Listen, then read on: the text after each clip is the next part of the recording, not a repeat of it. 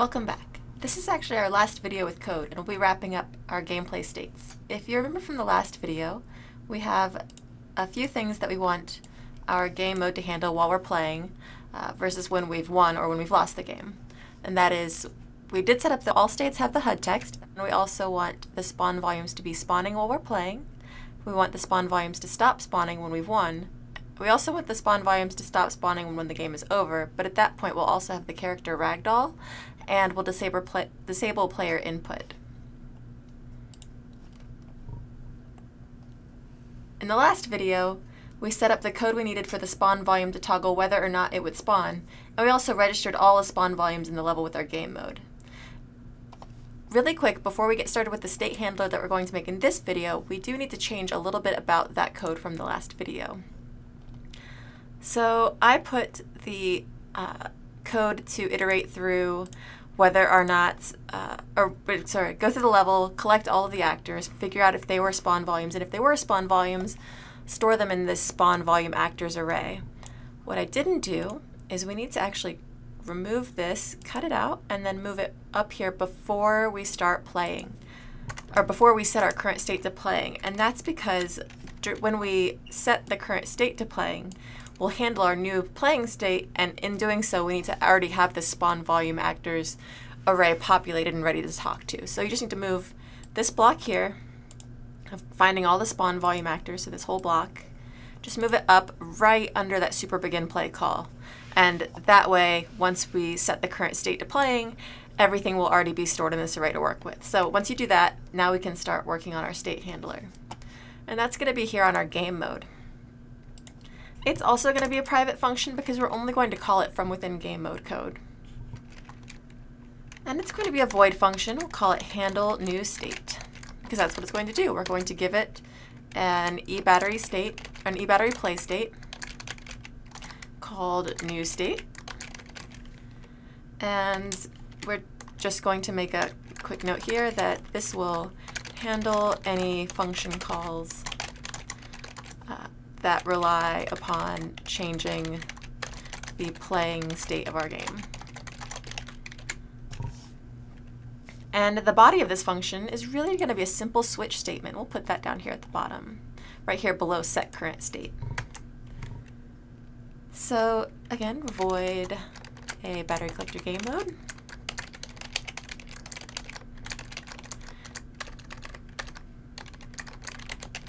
Current state. And it's going to take the same argument, so I'm just going to copy that right here. And this is going to be a really simple switch statement. And it's going to switch on the value of new state. So basically the function will look and see, okay, what's the value of new state? If it's playing, do these things. If it's won, do these things, etc. and so forth. So I'm just going to fill this block out with a little bit of pseudocode first so that we can make sure we get all the function calls entered in that we need. And of course we've got our different case statements, so they're all based on our 4 states of the battery play state. So we have playing, and after each of these we're just going to break because there's not going to be any overlap. So I'm just going to take that, and we'll just really quickly copy these because we're going to have the same format for all 4 of them. And we'll go through and fix the enum values in just a moment. So this is if the game is playing. The next one will be if we've won the game. So we'll change the enum to E1. The next one will be if we've lost the game.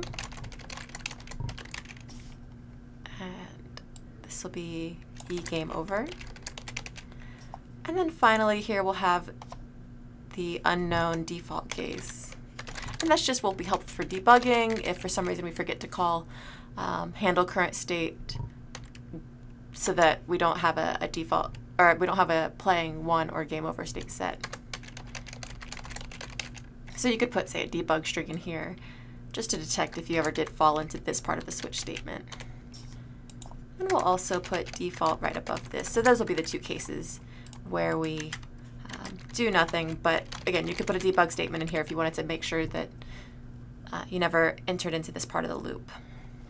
Actually, let me just indent all of this a little bit. There we go. So again, we've got, for if the game is playing, we want the spawn volumes to be active. If we've won the game, we'll have spawn volumes be inactive. If you've lost the game, we will still make the spawn volumes inactive. But we're going to do a couple other things too. We feel like it should have a little bit more impact, such as, you know, we're going to block player input, and we'll also ragdoll the character. And so basically we just need to make sure that we put now function calls below all of our pseudocode. So we'll go through handle current state, which will be called and based on the value of new state. We will either set the spawn volumes to active if we're playing, make them inactive if we've won. We'll also make them inactive if the game is over, but then we'll also block input and ragdoll the character. And because we've already gone through up here at the very beginning of begin play and stored our spawn volume actors in an array, we can access them really easily here in our handle current state function. So we're just going to go through a loop of all the actors in that array and set their spawning active to true. So that's a very simple for loop.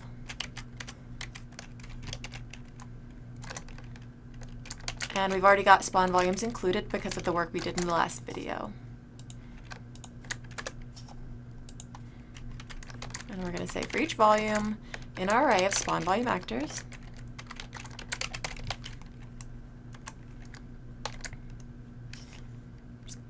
move that back after I finish with the code there, we will call that public function that we set up in the last video of set spawning active to true. And it's actually going to be a very similar loop for inactive spawn volumes as well. So we're actually going to copy that. Copy. Go ahead and save. And this pseudocode for spawn volumes inactive, or our comment line rather, we will put the same loop, but rather than setting spawning active to true, we will set it to false. And we can actually copy that exact same block now with spawn volumes being inactive or deactivated here below the same line here in game over. So now, once we begin playing, the spawn volumes will all be activated. And once we've won the game or lost the game, they'll all be inactivated. So I can actually go over to the editor and compile, and we can test this out. And then we'll go through and add the input blocking and the ragdoll. But if you remember, we changed in the video before this, we changed the spawn volumes to only start spawning once that set spawning active has been set to true and the timer has been set the first time. Oh, the compile failed. Let's take a quick look at why that might be. Oh, actually, doesn't think that that's a current member. Did I put that in the wrong source file? Let's just take a quick look. Nope, that's right there. Handle new state, play state. But it is reminding me that I never actually called it here. So right after we set the current state, we're going to call handle current state.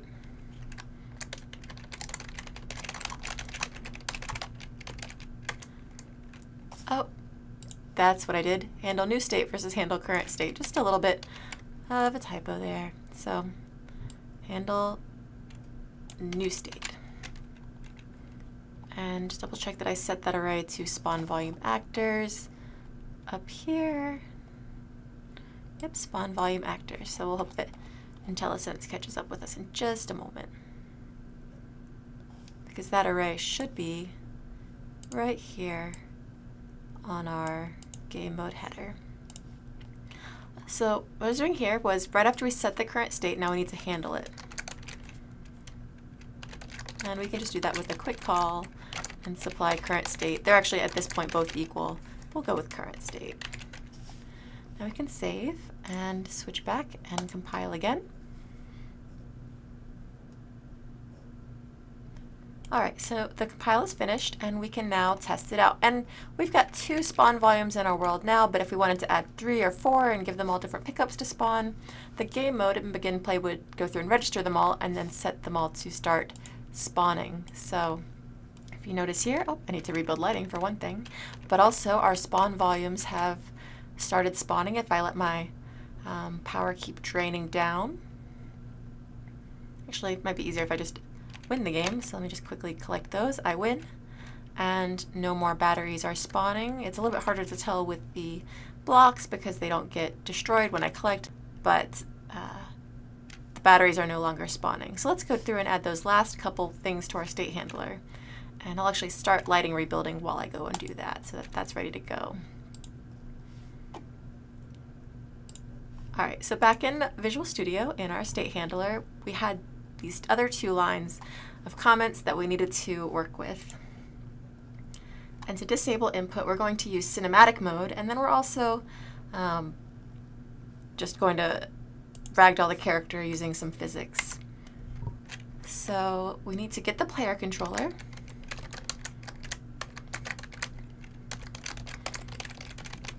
And we're using gameplay statics again, but this is a function library that we've used before, so we don't have to go and include something else at this point. So we're getting the player controller using, and if you've been in Blueprints, you've definitely seen these nodes of, say, get player controller. In fact, I think we used get character and get game mode in our HUD earlier, so it should be fairly familiar at this point. If you had a multiplayer game, you would have to do a little bit more work here, but this is a single player game setup, so we don't necessarily have to give it a different ID or anything like that. And then if our player controller exists, like if that succeeded, and that's just a good check in general to try to do when you're working in code, just make sure everything's valid before you start trying to work with it, then you can set cinematic mode. So if we'll open this up, you'll be able to see the arguments. And again, this is default behavior that's included on the player controller so that you could handle cinematic mode. So if you notice here in the list of parameters, there's if it's in cinematic mode, if it's true, which we're going to have entering, true to disable movements, and true to disable turning. So this is how we're going to start disabling some of our input. So cinematic mode, and there's several other ways you could do this. This is just a very simple way to illustrate how you could set it up. So we're going to say true, we're entering cinematic mode, and actually we're going to go to the, it's not going to hide the player, it's not going to affect the HUD, it is going to affect movement, so that's true, and it is going to affect turning. So it looks like there were 2 different sets of arguments for that one. We're going for the slightly more involved one because we don't want our player to disappear. We don't want the HUD to change at all, because we do have that game over text that will display on our HUD. So that is how we're going to block the player input. Now to ragdoll the character and also make it so you can't have just the capsule jump, we're going to work with the character here using a very similar setup. So I'm just going to use the gameplay statics again. And we don't have to do any specific casting to our type of character because we're working again on that root character that's included in Unreal with the movement controls and everything that comes along with that. We do, however, have to at least make sure it's a character and not a pawn because characters have that additional movement set. And a mesh that is a skeletal mesh, that kind of thing. So get player pawn. Actually, I see get player character there. Let's just do that and then we don't have to do the casting.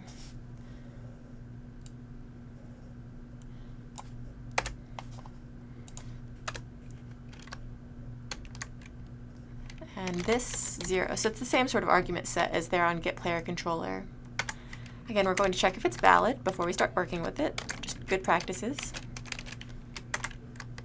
And then on the character, we're going to get the mesh.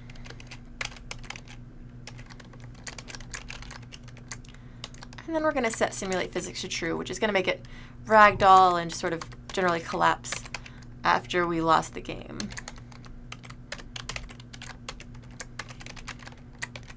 And then finally, we'll still work on the character's movement component.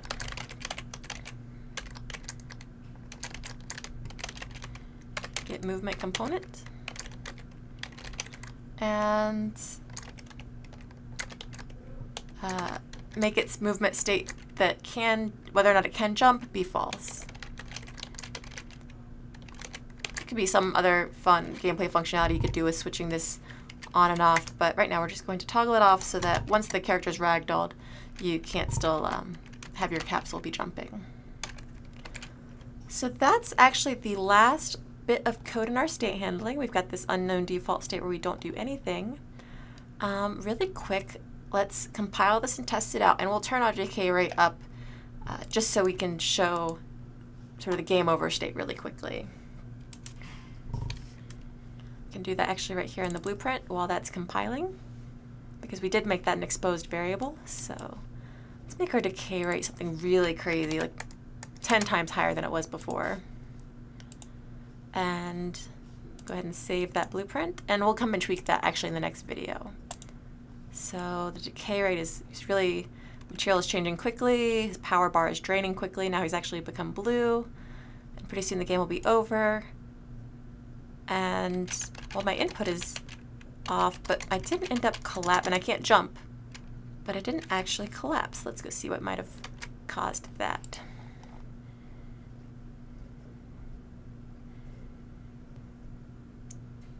All right, I'll take a quick look and then check back in with you. Okay, much like when our battery fell through the world because we didn't have a physics body on it, our character also does not have no, he does have a physics asset. Let's see. Yeah, it's just not associated. So let's right click on that skeletal mesh for the mannequin and create here at the top a physics asset. And go ahead and go with the defaults and save that really quick. Okay. See if he falls into the ragdoll position once we've lost the game. Let's just check this out really quick. There he goes. Whoop. So one last tweak, obviously there. We need to make sure that he blocks the world. So we'll go to his, actually we'll go to the blueprint.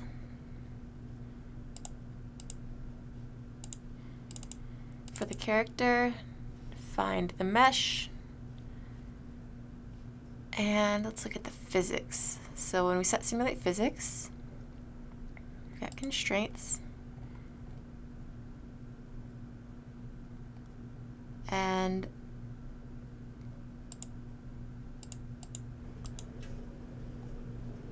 okay, so I did a little digging about why our character is falling through the floor like that. And it turns out there's actually some new collision presets. So if you go and open up your character blueprint, so here in the third person folder, open your blueprint and your third person character, and then select the mesh here under components, we can scroll down to collision. And if you notice, there's collision presets with character mesh, but it's actually for query only, and we do want it to collide. So switch that to custom, which will keep all the settings but then make them able to be changed. We'll just change query only to collision enabled, and looks like that matches up with pawn. So we'll compile and save and go test one more time. It's a good thing we made that decay rate faster. Makes the testing a little bit easier. And again, with collision, when you have issues like that, it's best to make sure that both objects have their correct channels to match up. And look, now he's just ragdolled there on the floor. So in the next video, we'll do some polish and really get our level completely fleshed out. Thanks!